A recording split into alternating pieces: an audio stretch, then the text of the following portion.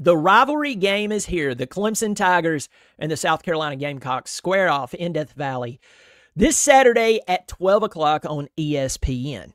I'm going to preview the game and give you my prediction in just a moment, but first, welcome to the channel. I am glad you're here. If you're new, I hope you will subscribe, or if you've been watching for a while, you just never subscribed, I hope you will. It is free, and drop me a line in here and let me know that you're watching the video. I always like to see those comments. Let's dive in. The Clemson Tigers have a lot to play for. Now, today is the Wednesday before the big rivalry game. Last night, the new college football playoff rankings were unveiled, and Clemson is ranked number 12. So that means if they beat South Carolina, who's ranked number 15 in the playoff rankings, there's a good chance Clemson could sneak into the college football playoff without playing in the ACC championship game, which we're still pulling for Syracuse to beat Miami so we can go to Charlotte. That's another subject for another video. Clemson would also get their 10th win of the regular season, which would be quite nice. Let's go to the other side of the football.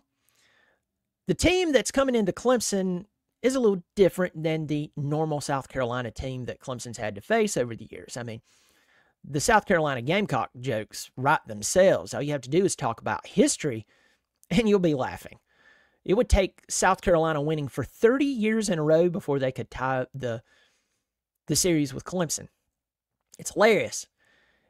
But this is a different team. Starting off at the beginning of the season, it didn't look too bright for the Gamecocks because they barely beat Old Dominion by 4 points in Columbia. The Old Dominion quarterback turned over the ball 4 times. That helped the Gamecocks win the game. But as the season progressed, so did they. And so they come into Clemson 8-3, number 15 in the playoff rankings. And they're looking to take out the Tigers in Death Valley. So let's talk about one of the biggest obstacles in the game for Clemson, injuries. The offensive line has seen a lot of injuries. The good thing is we have a guy like Matt Luke, who's an expert at the offensive line position. And when he was asked about injuries, did he pass the buck on to someone else or complain like a whiny kid? No, he said, well, I told Coach Sweeney that's why you brought me here, to have them ready no matter what. Folks, that's the difference between elite and not.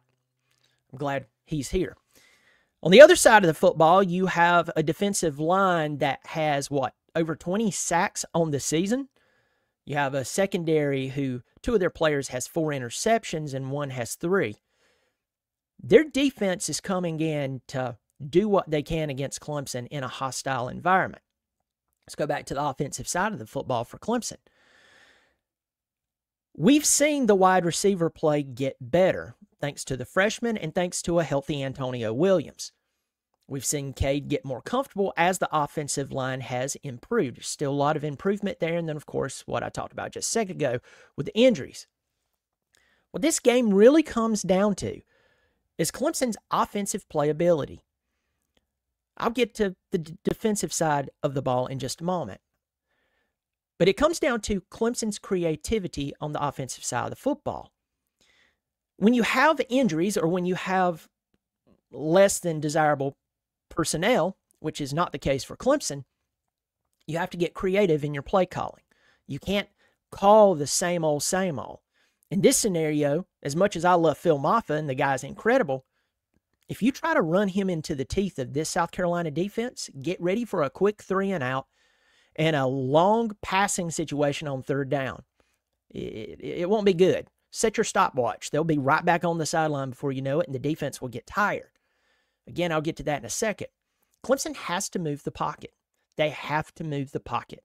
If they don't move the pocket, especially with an injury, with injuries across that offensive line, South Carolina is going to just lick their chops and come after Cade. He'll be at Oconee Memorial before you can say the word go.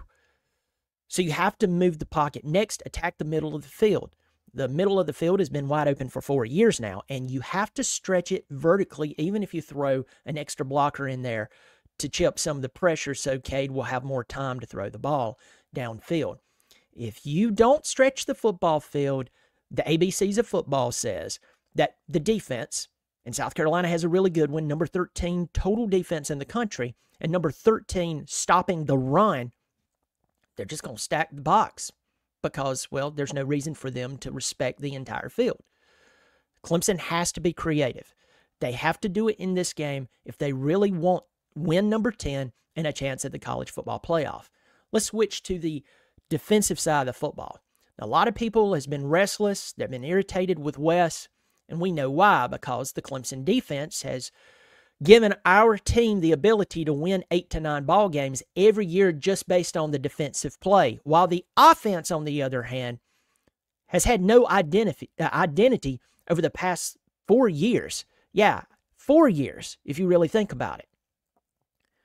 Whenever the offense has played anyone who could stop them, well, they were stopped. We went back in our shell. I've talked about this a lot. But the defense has started to have some problems due to injury, due to a lack of depth across the defensive line because players graduate. It happens. Now, of course, you have TJ Parker, Peter Woods, guys like that who are unbelievably talented. TJ Parker, he's just eating up people. He's killing people at will. But we still have injuries. We've had questionable secondary play. Even against the Citadel, we had busted coverage in the first quarter. There's a lot of questions there. In this game, Clemson has to pressure Lenoris Sellers. This guy's 6'3", over 240 pounds. He can throw. He can run. He's passed for over 2,000. He will lower his shoulder and run over you. Clemson has to contain him. Clemson has to brutalize him. I'm not talking about cheap shots. They have to brutalize him. If they don't, he will brutalize them. Let's talk about their running back. He's a lot like Phil Maffa. They're about the same size. They run with the same aggressiveness and brutality. Rocket Sanders is going to do what he can to open up the gaps that maybe won't be there. And you can't arm tackle the guy. You got to drill him. Clemson secondary, this is game number 12 for you. I know things happen. I know there's questions here and there. I know that you've had to replace people. Nate Wiggins was in the secondary last year, and now he's not. Andrew Makuba is with the Longhorns. I get it. But this is game number 12. You've had 11 games to get ready for this moment, and there's no bigger moment than this right now. So, with that said, Clemson's secondary has to communicate. Clemson's defensive scheme has to be aggressive, and they cannot go into this place where they're in limbo, or if they're showing pressure, it's so obvious that Sellers just bounces to the outside, extends the play, and tosses it up to a 6'5" Olympic speed Nick Harbor. Come on. So, Clemson has to be the aggressor. They have to use the home field advantage, the passion of the fans, that moment to get into South Carolina's head, because if South Carolina gets to rolling, or if you allow them to stick around, they have 8 wins. They lost by 2 points to Alabama in Tuscaloosa. They lost by 3 points to LSU. The only head scratcher for them is losing to the most schizophrenic team in college football, and that's the Ole Miss Rebels. They lost by 24 there. In fact, I would look at that scheme and ask myself, what did they do and what can we implement based on our skill set? So, what is the major key to the ball game? Well, Clemson's coaching staff has some good coaches here and there. They have guys like Matt Luke that I just mentioned, who I believe is the best offensive line coach in America. Clemson has a lot of history. Clemson has 2 national championships within the past 10 years. They had the 6 playoff run, 6 years in a row. They had all those 10-win seasons overall. It's unbelievable what was done. But this is a different team, and it goes back to coaching as a majority. If you look at when Clemson plays a good football team, or a team that will punch them in the mouth and keep punching them in the mouth, no matter whether it's at Death Valley or it's on the road or at a neutral site, Clemson, unfortunately, as of late, has lost those games. I know you don't want to admit it. I hate it too. Sitting there watching a football game, screaming at the TV, what's going on? Why are we going back in our shell? Why do we open up the playbook against NC State versus a big team? Yes, I know a big team will take away, or a really good football team will take away certain plays, and I get that. But you have to be creative in these games. This is a rivalry game, and it's much more than just a rivalry game. You have 10 wins on the line. You have a potential college football playoff on the line. This is big for recruiting. This is big for Clemson's place in the national scene for not only this year, but in the years to come. Unfortunately, I just don't think Clemson has the coaching as a majority.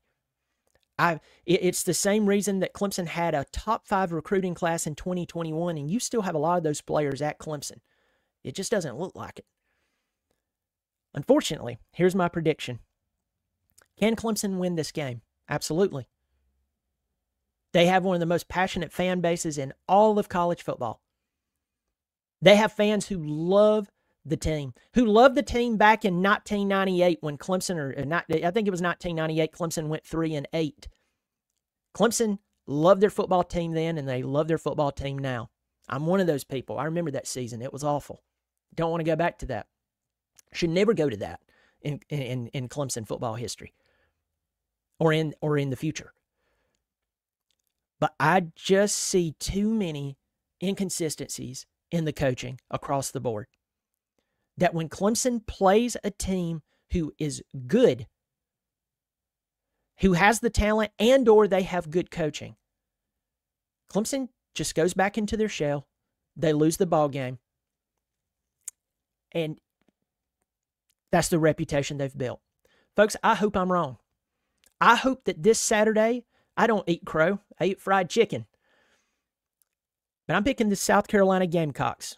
Not based on hope, not based on what I want, but based on reality. Based on what they've done versus what Clemson has done. I see South Carolina winning this game, and I'll gladly be wrong. Leave your comments in the comment section. Let me know who you think wins this ball game. Tell me why. And if you haven't subscribed, I hope you will. If you want to join the channel, $3 or $5 per month, there's a link or a button below the video. If you don't see it, you're probably on an iPhone. I don't know what's up with that, but you won't see it there. I do appreciate it. Y'all take care of yourself. And as always, go Tigers.